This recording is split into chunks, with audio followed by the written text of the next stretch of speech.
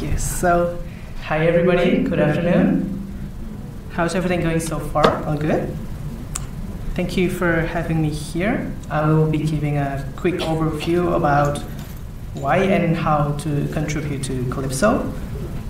This presentation is not strictly for programmers, so there will not be a single line of code here, and it will touch on the many different ways where we can contribute to Calypso, so not just in programming. And my name is Hafiz Rahman. I am a happiness engineer for Automattic. I am from Indonesia. I live in a small town called Malang, which is pretty close from Singapore. It's about 2 hours of flight from here. So, what is Calypso? How many of you are already familiar with Calypso? I hope everyone is. Okay. So, I am definitely not going to talk about Calypso music and dance. So, if you are here for that, then this presentation is not going to be much of help for you. Instead, I'm going to be talking about this one. So, here's Calypso. Please ignore the fact that I only have like 2 visits in September. My site is not exactly a very busy site. So Calypso is the new admin area for WordPress.com. It works for WordPress.com sites and also for self-hosted WordPress if you connect your site with Jetpack. And here's how the editor looks like. It's pretty different from the WP admin editor. So what's new in Calypso is like it has several new features. It's fast because it's like a single page application. If you change something, it doesn't reload everything. It's responsive. It works in desktop, tablet, and mobile. And it's multi-site. It works for multi-site from the beginning. So if you have multiple sites, it's easy to switch from one site to another to work on posts and everything. There's new editor. There's the reader feature when you can follow and get updates from sites. So it's kind of like a RSS feed reader, and it's 100% open source.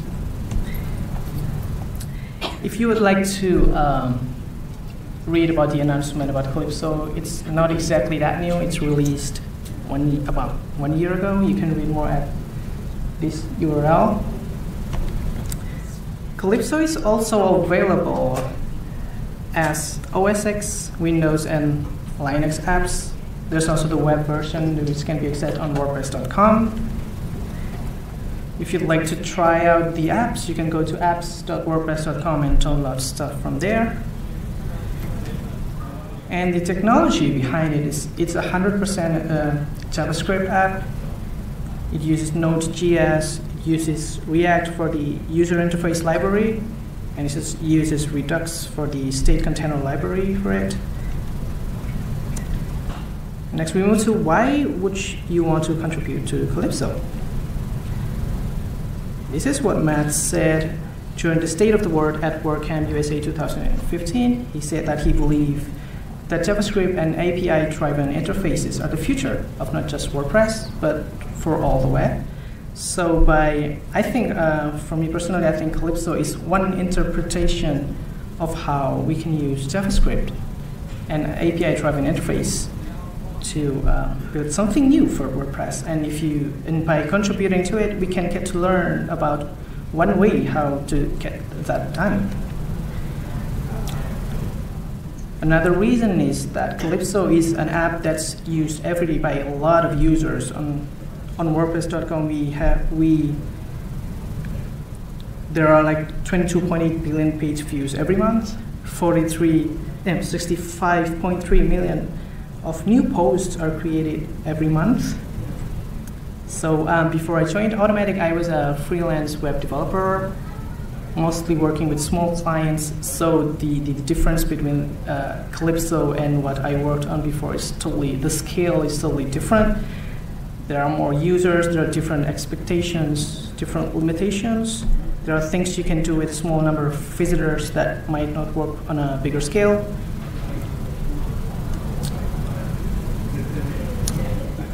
And aside from just learning programming or JavaScript from Calypso, you can actually learn and take a look about the many different aspects of running an app as a company. You can learn about design decisions, the business aspects of Calypso. You can take a look at how A/B testing is done. You can take a look at it. Software testing is done. You can also see the new features being developed. Here is one example of a design discussion inside Calypso. The story here is that WordPress.com offers several levels of plans. There are free plans, personal plans, premium plans, and so on. And plans comes with a lot of features. I work a lot with users, and it's actually pretty common to see that users do not actually know what features come with the plan that they have. So they don't know that if they have premium plan, they don't know that they can purchase their own custom domain names and everything. So here the design discussion is about creating a specific plans page to showcase all the features that's available inside the plan, in the hope that users can make use of all of those features. Here is an example of discussion about more about the business aspect of Calypso. Here we are talking about how to get people to upgrade. So on WordPress.com, people can buy a custom domain name and then use it on their site. So they have their own address, something.com, not something.wordpress.com. And this particular discussion is about getting these people to upgrade to one of the available plans. If we are looking at it, the code solution for this particular issue is probably pretty simple to create, but the interesting part is the actual discussion behind it. Here's an example about one of the many A/B tests being done in Calypso. This is an A/B test for the sign-up steps. So normally when you are signing up to WordPress, you get first to enter your username, your emails, and then the address you want to use and everything. This particular test is to add a preview. So after you enter your site name, you get to pick a theme, and then this test will show you the preview of that theme. If we're just thinking about it logically, it seems like a pretty useful feature for people, but it turns out according to the test, it causes a drop in sign-up completion because this feature just adds one more thing for the users to do. And so it turns out adding that feature is not a good thing, and the test is stopped. That's one example of the things that you can learn from Calypso. So coming back to how to contribute to Calypso. The main repository for Calypso is available in GitHub. Here's a link.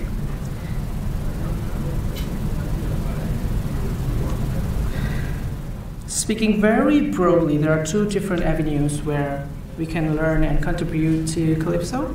First is in the form of GitHub issues. So if you are testing Calypso and then you see some bug reports, or you have some questions and you have ideas or suggestions for it, then you can create a GitHub issue.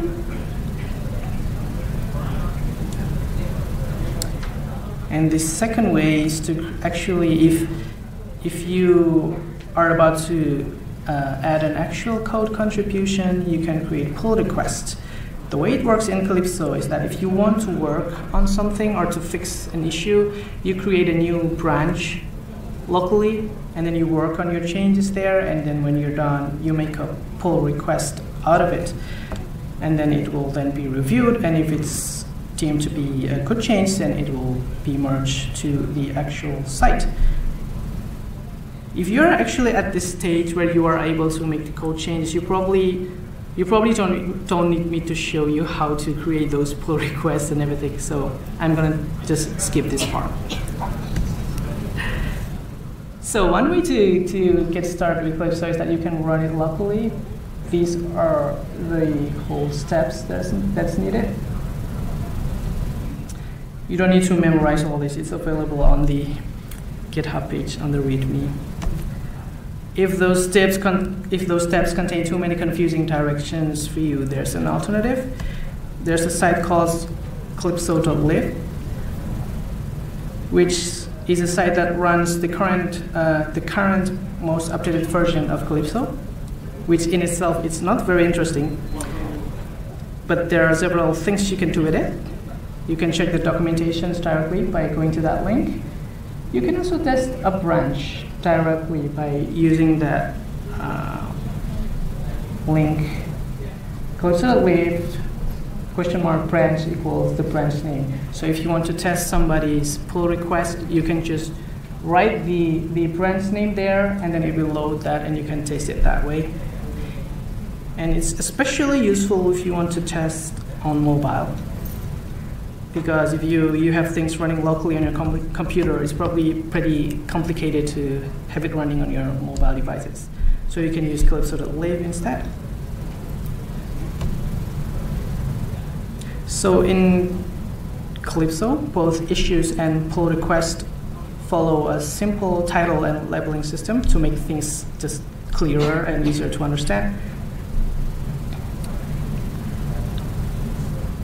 Prefixes mostly are used to indicate the feature or the section of the site that's being worked on.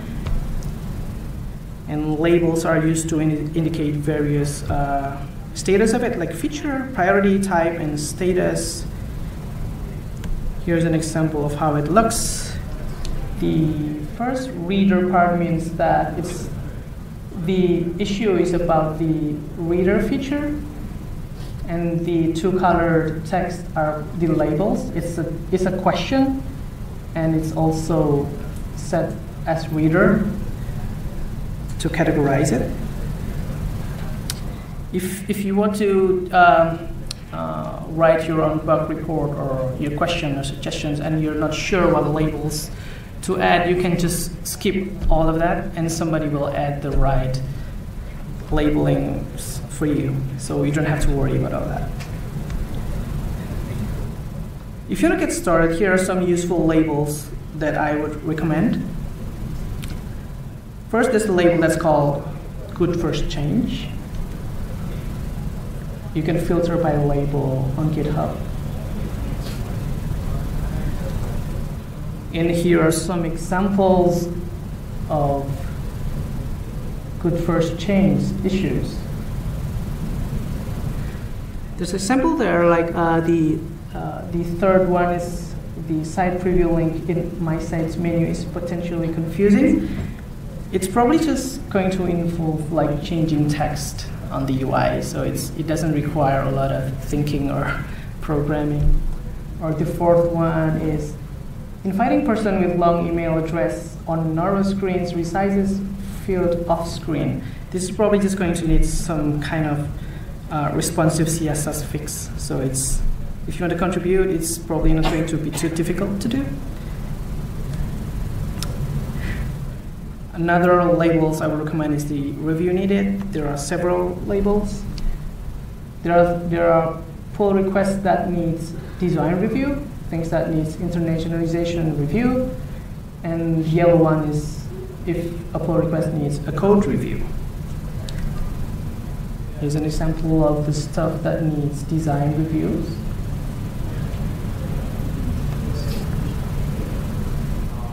These are the ones that needs code reviews. And the last thing I'd suggest to check is the label called OSS Citizen. If you are creating issues or pull requests and you're not an Automattic employee, then your issues or pull requests are probably going to be tagged with OSS Citizen. There are already several contributions by non-Automattic employees that's already been merged and added to Calypso. There are over 180 contributions so far. So if you want to try doing the same thing, you can take a look at how it was done by others, look at some examples from there. And if you're interested, you want to get started, you can check the development documents on that page. And there are things there like programming guidelines, design guidelines, or contributing guidelines, which can help you get started. And if you feel like contributing to Calypso in many different ways is what you're interested to do in the future, join us at Automattic. You can visit that link. And thank you very much. Thank you. So, anybody wants to ask anything about Calypso? Yeah, no? I have a question, although it's not related to Calypso. I mean, I want to know what is an happiness engineer exactly. A happiness engineer actually is a role for customer support. We are a user-facing staff. We do live chats and ticket support every day, and also we do what I call a product review, or like we kind of get input from users and then we send them to the developers. There are things that needs to be fixed, things that needs to be improved. So we're kind of like in between the developers. User focus. Yes. Thank you. Anybody has anything to ask?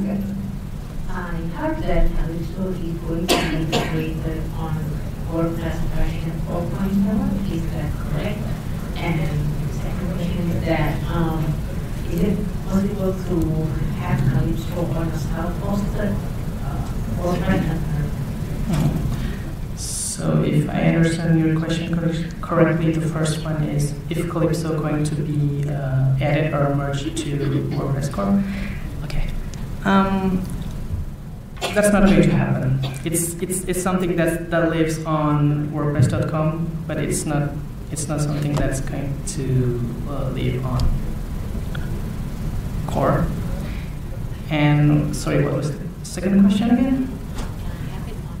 Oh yeah. Sorry. So for the current version, if you have Jetpack, you can connect your site to Calypso, and then you can use the interface on WordPress.com to access the site. So if you see, oh, sorry about that. So my example site that I showed before, it's actually also a self-hosted site. It's not on WordPress.com. But I think there are a few limitations of what you can do on Calypso. Like, for example, if you have meta fields or various different plugins on your site, it's probably not going to show up yet on Calypso. So there are the available management options are like the general ones, like creating posts, creating pages. So yeah, you can access it, but it's at this version, it's not as complete as you might expect from your WP admin interface. Thank you. Thank you. All right, thank you. Yeah, please go ahead. Yeah. Just get the mic. Hello. How does Calypso compare to premium stuff on like managewp.com? Okay. How does Calypso compare to managed WP? To be honest, I have not used managed WP, so I don't know how to compare. But do you have any specific question about if there's a feature you want to ask, or whether it's available in Calypso or not, or something else? All right.